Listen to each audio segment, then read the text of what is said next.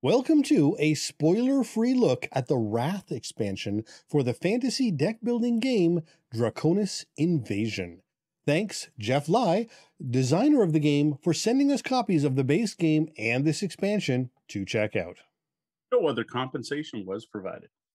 Now, Draconis Invasion Wrath was designed by Jeff Lai and features artwork from Manthos Lappas, which is the pair who brought us the original game. So that's always a good thing to see. They didn't bring anyone new on. You got the same design team working on this game. Now, this expansion can be played from 1 to 6 players. And the hard part here is games could take 15 minutes up to 2 hours, depending on your player count. So that's a rough one. It's very dependent on the players and what cards are in play. Some rounds are going to be lightning fast. Others are going to be much longer. Now, a copy of Draconis Invasion, the original box set, is required to use this expansion. And you probably want to own all the promo cards for the game as well. But much more about that later. Now, Wrath successfully kickstarted in 2018 by Keji Inc., and backers have received their copies. So all the reviews and everything on Board Game Geek right now are all based on kickstarted versions of the games, all of the ratings and everything. The production version is still not in stores. It's not available in retail due to current logistical issues that are going on. Now, at this point, the only place you can actually find this game is for pre-order directly from the publisher, and he is currently selling it for an MSRP of $47 Canadian.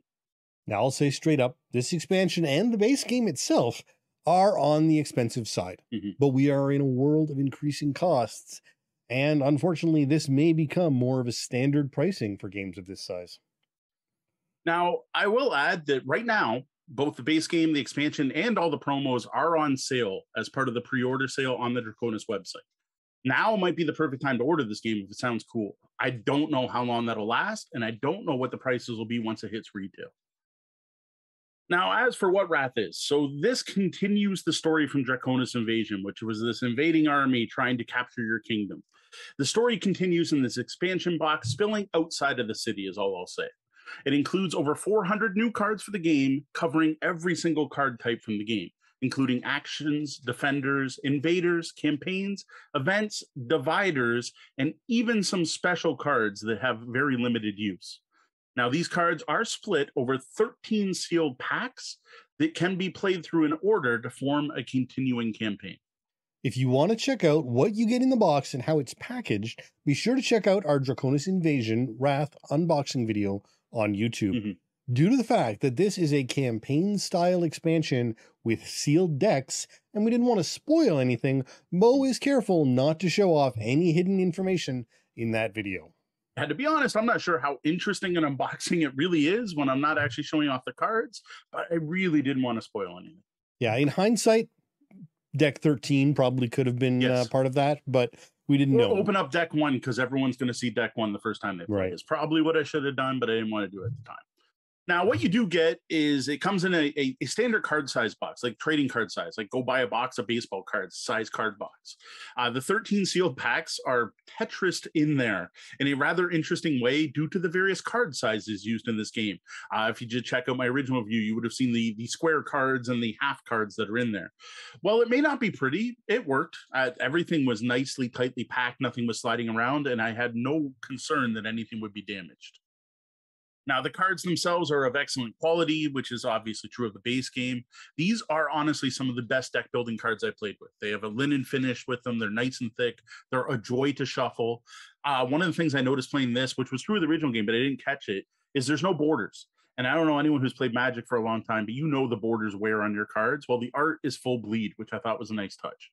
And speaking of the artwork, I am very pleased to say that much of the artwork, not all, but much of the artwork is brighter and more colorful than that in the base game. Though I do still feel like they should have upped the brightness a bit more. And I do wonder if it's that whole screen versus printer issue. It just could have been a little bit brighter. Yeah, and one thing I will say is about the quality of these cards, it is a major reason why the price isn't as bad as it is. You aren't getting linen finish cards that will shuffle this and hold up this well when you buy Magic. These are a step above in the quality of each individual card. And not only do they last better, but they just feel better shuffling. They do.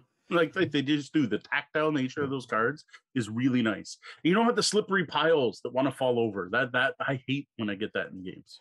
But yes, regarding the art, the market is finally no longer a wash of a single color across the entire field. You get pops of color and intensity that make certain cards stand out that in a way that we never really noticed in the base game, except for one card, the Sorceress, that we've talked about several times. Everything was blue and gray. Nothing except the Sorceress it sticks in our head because that was the colorful card, right? That's the reason we remember that card, is because that artwork stood out so much.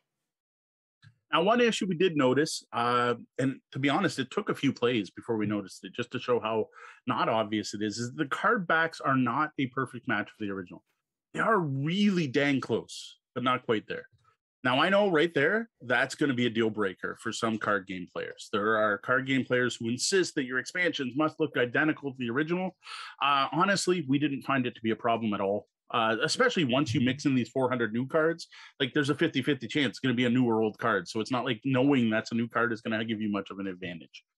But there are going to be some people turned off by that. And of course, the other fix is to get card backs, right? Like sleeves that have some, your favorite artwork on the back of it. Then you'll never have to worry about that. What was interesting is in our set, we actually noticed an even larger difference in one of the monsters for the base game. Yeah. Changing from within the base game.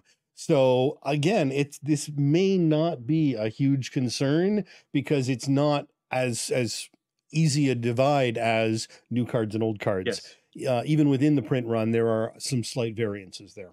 Yeah, and it wasn't just the monsters. I think Kat noticed some that weren't monster cards, that were original cards. They were just like a little bit darker or whatever. And to be honest, there's so many cards going around, you're shuffling so much. Like unless you're playing for money, who cares? Now, in addition to these sealed packs, there is a little bit more in the box. There is a two-sided sheet that tells you how to use the contents of the box, which also includes the updated version 1.1 rules. So just in case you're one of the few people out there that has version 1 of Draconis Invasion and haven't gone online to download the new rules, those are included in here, along with reference cards that show the new A, B, C, D, E, F system. That was actually something new in the second printing.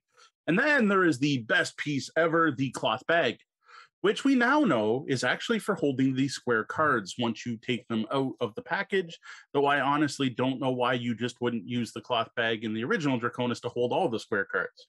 Personally, I appreciate another nice large bag I can use in another game. Now, as for the amount of stuff you get, the quality of the stuff, I was impressed by the volume of this box and the quality of it. Well, now that we have a vague idea of what comes in this expansion box, how about you give us an overview of how to use the Wrath expansion for Draconis Invasion? So let me start by saying nothing really changes as far as the rules are concerned. The basic rules, the A, B, or C, or D, or E, then F, all the same. You continue to play the game. You even continue to set up the game the same way you always had, just by adding some new cards and maybe a couple rule twists, like a little unique, like stack the deck differently, or put out a slightly different number of things, or put out different action cards, which I think is fantastic for people who enjoyed the original game. To use Wrath, when you first open it up, is really simple. Find all the packs with stickers on them with the number 1 on them. I think there's 3. Open them up, read the scenario card for a bit of a backstory, flip it over, and it'll give you setup instructions, set it up, and play. Yeah, and helpfully, as well as the market layout, any minor play or setup changes per scenario are right there on that card, on that reference card for each scenario pack. So by the end of it, you'll end up have 12 little cards that both give you the market layout and any rule variations or setup variations right there in those 12 cards. So now the first pack does contain the most new cards out of any of the future packs, and it gives you new events, actions, defenders, more. Like there's a lot of stuff in this first one, including new what are they called? The bad guys. I'm drawing a blank on what they're called. Invaders. Thank you. Invaders is more. Now you play through that scenario, right? You read the card, you got the setup, you set up, you play. 2 players, 6 players, doesn't matter. You finish it, you play pack number 2. Rinse and repeat for 12 more packs. The 13th pack, because I did say there's 13 packs here, doesn't have any new rules in it. What it is all the dividers for the cards in the expansion. And while the game says save this to the end, it might spoil it. Just open it. Like, it's just a bunch of names and artwork. It doesn't tell you what these cards do or what their neat abilities is or how the rules change. All you're getting spoiled on is a name and artwork. So I personally recommend open that first, because then when you're playing, you can put your cards away as you're playing. Yeah, if you don't open this pack 13, you're probably going to hate yourself when you have to go through and organize new cards into the main box later, unless you keep them all separate forever. But they provide randomizers for all these cards, so I don't know why you would keep them separate. Realistically, because these cards are coming and going throughout the games, they'll come in for a couple scenarios, come back out again. You're going to want to have these all nice and organized. So just get those dividers in. Like, honestly, like what does it matter if you know there is a sorceress? That tells you nothing. You know there's a sorceress. Great. And here's the artwork for it. Now, one thing I think you should do, and I recommend this to everyone, and something that's not in the rules. This isn't an official suggestion. This is a Tabletop Bellhop suggestion from, I think, all 5 people who have played the game with me, is don't open the next pack until you actually win. So when you finish a game of Draconis Invasion, there's 2 ways to win. One is one of the players kills a set number of the invaders. And in that case, the heroes have won, right? You defeated the invaders. The other way is for the event deck to run out when your forces retreat. Now, retreating to me means you should lose. And if you finish on a retreat, but then unlock the new scenario, it just doesn't make sense, right? It doesn't make sense thematically. Plus, when you're reading the story, it's not going to make any sense, because the story is all about you won, you had a victory, and you did something because of this victory. Well, you're like, well, I didn't have a victory. We all retreated. What's going on? And the other thing is it will also greatly increase the challenge. And again, I don't want to spoil anything, but there's a couple specific missions where having the special rules for that missions and then making it so you have to not retreat would make those missions much more interesting. And I don't recall if we said this in our initial review explicitly, but this should be a basic feature of the game. If the retreat card is revealed, no one wins, the game wins, however you want to phrase it. You should not advance and pick a winner. Yeah, like I said, the way the game is, you retreat, but you still add up victory points and someone still wins. And then the team in this campaign still progresses, but it's just a disconnect with, again, the theme and the mechanics. Now, once you do complete scenario 12, all of the new cards will have been added to your copy of Draconis Invasion. As Sean mentioned earlier, there's randomizers for all the new attackers and defenders, and you can continue to play, mixing and matching the cards as you see fit. Including, or perhaps except for, a couple of cards that there's no way to play with again. Yeah, unless you make up your own rules for them. Again, I'm trying to avoid spoilers, but there's kind of a neat thing they do, but it just doesn't really lead anywhere. Yep. Now, again, I don't want to spoil anything, so I'm just going to say each of these packs, each like pack 1 through 12, changes and adds to the game in some way. Now, most of these just give you new cards to buy or new monsters to defeat. Like, you're not changing any of the other decks. You're not adding new events. You're just, here's new stuff you can buy. Here's new things to beat. New actions too, right? So you have actions and defenders. There's decks that just give you actions and defenders. Sometimes you get new monsters. Some cause significant changes to the feel of the game. But again, the mechanics don't change. You're still doing A, B, C, D, E, F. The terror still rolls up the same. You still start with a D6 roll to see what goes first. Like, none of that changes. Mechanically, it's the same. It's just kind of the feel of the game. Now, really high-level overview. The changes you're going to see are single-use cards that you play it and it's trash. So that's something new that wasn't in the original game. Completely new starting defenders. And what's cool about this is this gives everyone completely different starting decks. Not from each other. Now, that would be cool. There's something we should try, is mix and match them so every player starts with different defenders. That's not in the game. So different starting defenders for all players. New powerful invaders. They include some interesting combos that make them easier to defeat with certain combos. New defenders that defeat invaders in new ways. That's all I'll say. After battle effects that involved more player interaction. So not just take a terror on your deck or draw only 3 cards. That's all that was in the original game. Now you're going to be passing cards to other players, collecting terror from new places. Everyone's going to get something. Added to that are events that are going to reward the players with the least kills instead of punishing those with the most. That is greatly appreciated. And of course, more. Okay, so lots of new cards doing new things. How well does this all work together? Should Draconis fans be rushing to pick this expansion up? All right, so this had to get in here somewhere, and I wasn't sure exactly where to put this in this review, but I think this is the best place to put it. So before I go any further, I have to bring up a serious problem with this expansion that can, will, and should be a complete turnoff for some game players. When you get to scenario 5 of Wrath of Draconis Invasion, the game requires you to own certain exclusive promo cards in order to be able to set up the scenario and play through it. Now, these promo cards were included as part of the last Draconis Invasion Kickstarter, but are not included in the retail version of Draconis Invasion, which is the version I was sent to review. Due to this, we get to chapter 5. We're 1/3 of the way through, right? We beat 4 out of 12. So we're 1/3 of the box. We still have 2/3 to go, and we're stopped. We're done. There is no way for us to progress forward by the rules as written. By what is presented in this box, we're dead in the water. So I was playing with Sean at the time, and I think Deanna had joined us at this point. I think that's right when she joined us, was right at that point. And we discussed options. So, like, do we just stop? Like, do I then go on the Tabletop Bellhop Gaming podcast and just say, don't buy this because you can only play 1/3 of it? Or do we play through just skipping those cards, right? Like, so your market is no longer 6 attackers, 6 defenders. I didn't even know. I was so frustrated when I saw this. I was shocked. And to be fair, I mean, we spent an inordinate amount of time. I'd been managing the cards ever since we first broke out the original Draconis. I had just been the one who had organized the box and laid out everything and alphabetized all the dividers. And I thought I had made a horrible mistake.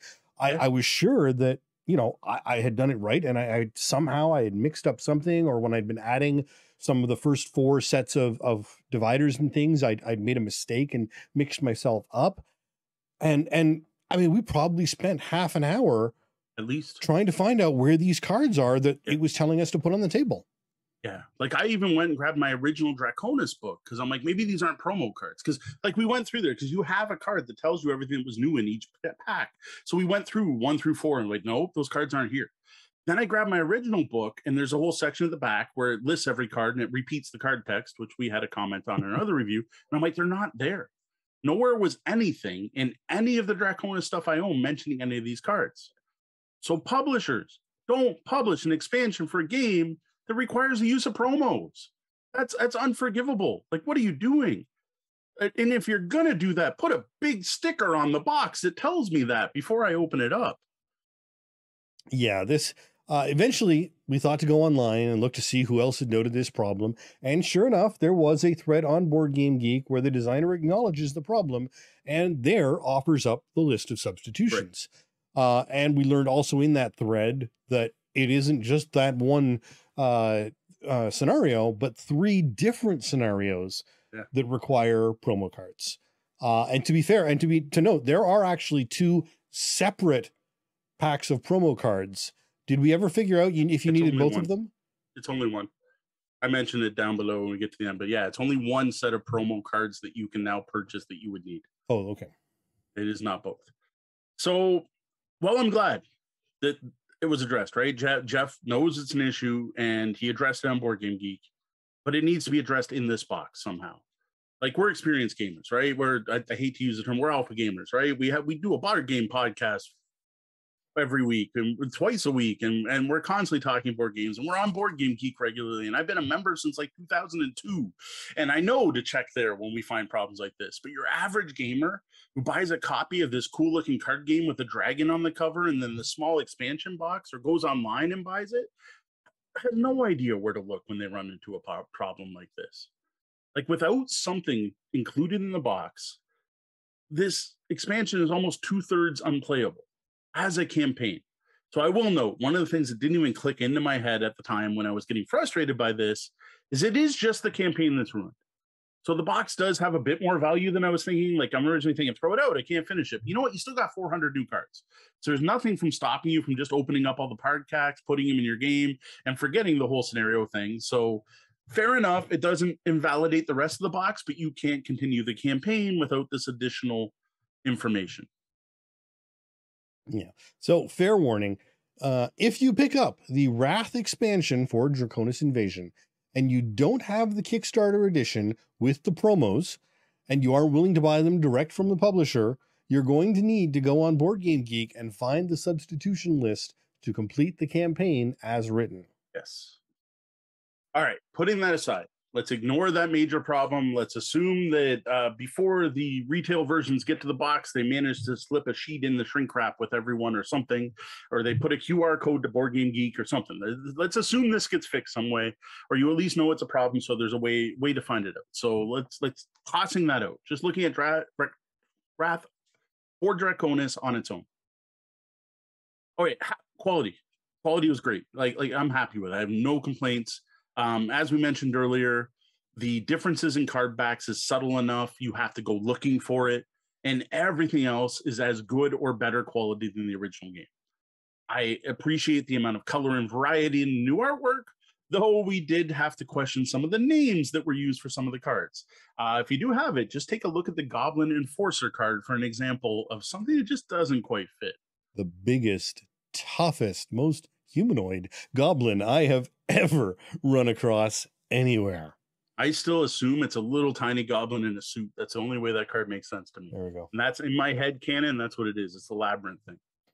The new card abilities, The new card abilities cover quite a range with a focus on player interaction, managing terror, and cycling your deck. These are the big things they added to Draconis with it.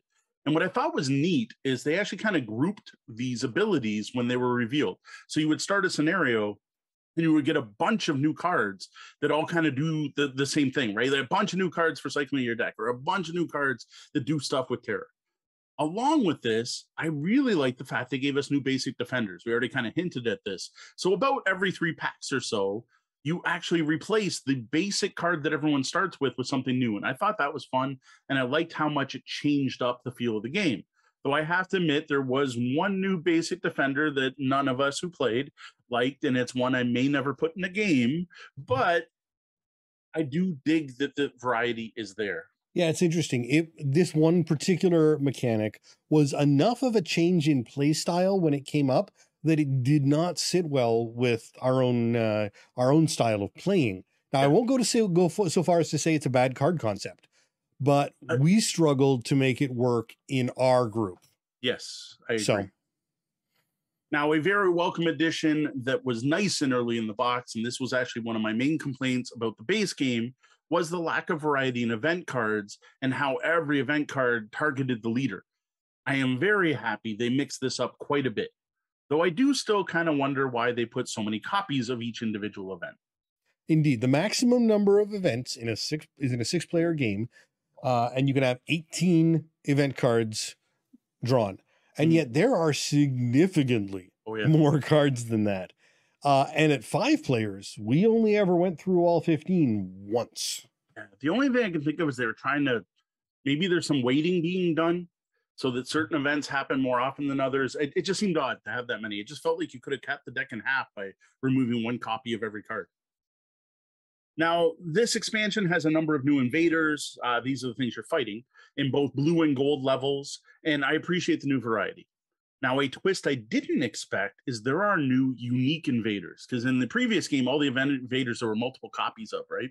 So there are new ones that are totally unique. Like there's only 1 copy of it in the entire deck, and they don't have corresponding campaign cards, which I thought was an interesting design choice, and I'm pretty sure it's intentional.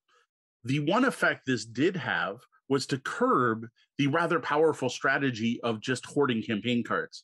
In the original game, anytime you had nothing else to do, you grab 2 random cards, just hoping you get a lucky match, or later when you can kill something, you've already got the card for it, right? With this new card balance, campaign cards are still important. They're still an important part of the game, but it's much more likely players are going to pick and choose now, and I think that fits the game better.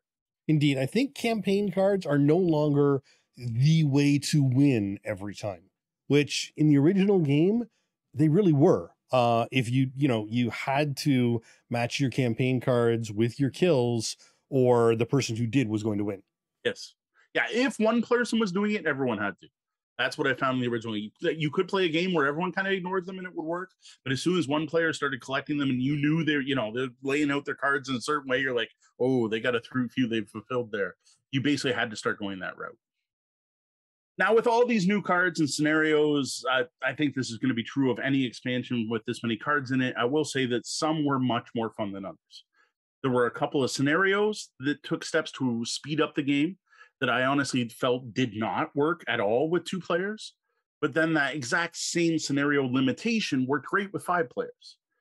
And then there was a mix of defenders that made playing 5 players a real slog. Yeah, I can certainly see how once complete, I would consider seeding the randomizers depending on the player count, so that, oh, wait, if we're going to be playing with 5 players, we do not want to risk having these guys in there. We'll take those out and we'll randomize from the remaining. And that's something I would love to see from the publisher. Just give me a list of recommended cards per player count would be a nice one. Like, this card works great at 2 players. This one works great at 6.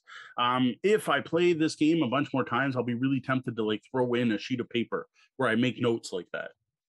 Now, the weakest part of the campaign, not the gameplay, but the actual campaign, is the story. While I appreciate an ongoing story that evolves as you play, that's something we called out that was kind of missing in the original. The story is not written very well. And then the mechanics of the scenarios didn't tie in well to the story all that often. Yeah, some of the card names kind of matched what was going on, but like the abilities didn't seem to match. And it's like, here's a thing where we're all supposed to work together, and then all of the new cards are take that cards. It just didn't really make sense to me. Just like they should have been woven together better. And I needed an editor who didn't like commas nearly so much. I particularly hated the end of the story, which I don't want to spoil, but there's a certain trope in fantasy gaming and fantasy writing that most writers nowadays know to avoid. Whoever wrote this story didn't get that memo. Now, it's certainly better than just having titles for the scenarios as in the base game. There is more effort put into it, but it could have definitely used a bit of refinement. Now, I was also really bummed out that we didn't get anything. We didn't unlock anything. There was no reward. There was we played through 12 scenarios of Draconis Invasion. We beat the Draconis. We finished, and it was just done. Like there was nothing. I would have liked something new to add to the game in the end. Like Pac-12 didn't even have to be a scenario. Pac-12 could have been a reward, and I would have been happier. The stuff actually to make sense based on some of the cards that were in there. That would have been a good reward, actually, now that I think about it. But like, I would have loved to see something.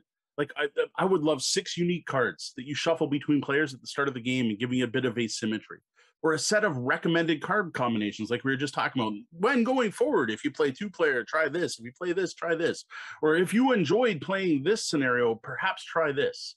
Or, I don't know, some really powerful action card that you can actually only buy if you've completed the campaign. So it rewards players who've completed it versus those that haven't. I don't know. I don't know what exactly, but I wanted something.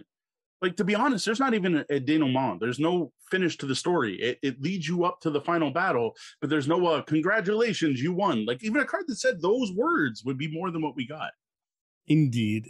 Something, a denouement, to explain the resolution and potentially line up further expansions would have given a level of satisfaction that was absolutely missing after putting in that time to play through the entire tale.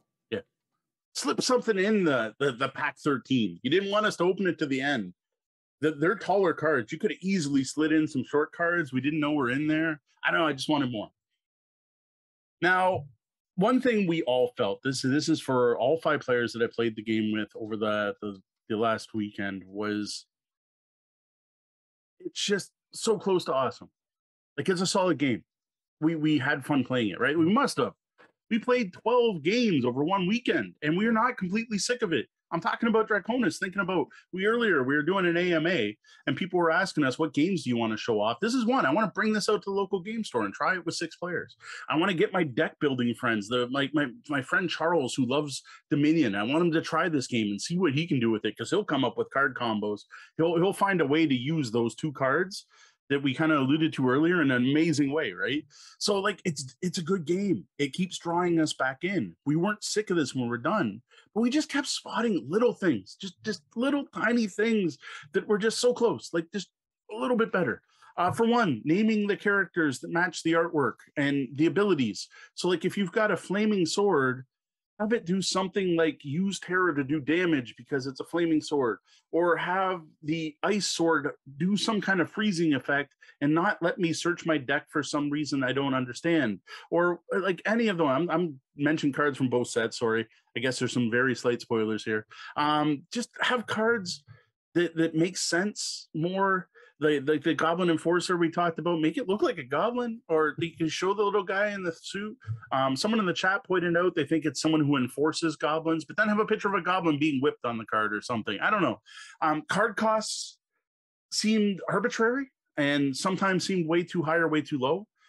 There were cards we never bought in the entire 12 match. Every time that card was up, it was just like, that's a card no one buys. And there were other cards that would go out, run out first. Every player, as soon as they could, would buy those cards until that deck's out. And the story elements weren't cohesive. There was a whole thing where we're like, we're running, and then we're under siege, and now we're running again. Just lots of little tiny things just could have been improved, just with a little bit more work, that just would have made this game from, yeah, I want to play it again, so I already dig it, to, oh, this game's amazing, go check it out. Yeah, like in the base game, I don't recall, other than one specific card, I don't remember any other cards that when it was brought out, when it was in the market, that everyone went for it. You know, so if you had the money, you bought that card. Yes. Whereas in the news, in the expansion, there are a number of cards that were, you know, I mean, especially in the larger groups, if you weren't paying attention, you missed out. That card went away. And you could get some really incredible combos. We were doing like full deck cycling and like full deck cycling and a half, almost to the point where we were running through the deck twice with some of these combos. And that was exciting. That was fun. And yet every once in a while there'd be a card where you're like, oh, that card's out in this game again. Great. So overall, we had fun playing through Wrath for Draconis Invasion. Draconis is already a very solid fantasy deck building game, and in almost all ways, Wrath builds on and improves that experience. Well, I didn't love every new card, and I found many of the scenarios were more fun than others. I enjoyed playing through this campaign and discovering the new aspects of play that changed the feel of Draconis Invasion without changing the game, without changing the rules or mechanics. We were still doing the same things, but it felt unique and different.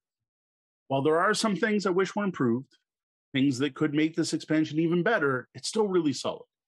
That is except for the one major, huge problem of having scenarios that require you to own cards that were released as promotional items.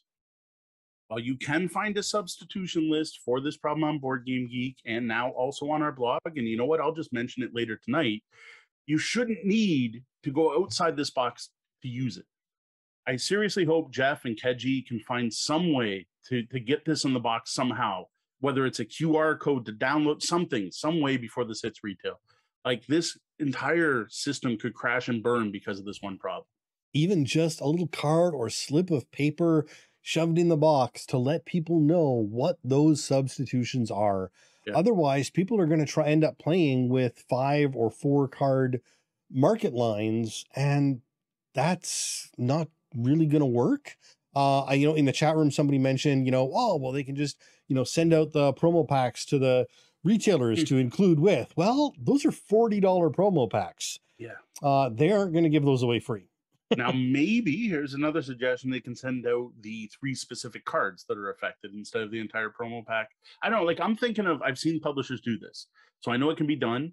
It's work. You have to unshrink wrap all your games, but you include something inside the shrink, or a sticker, just a sticker that says, no, this. That way you're not having to reprint the entire game.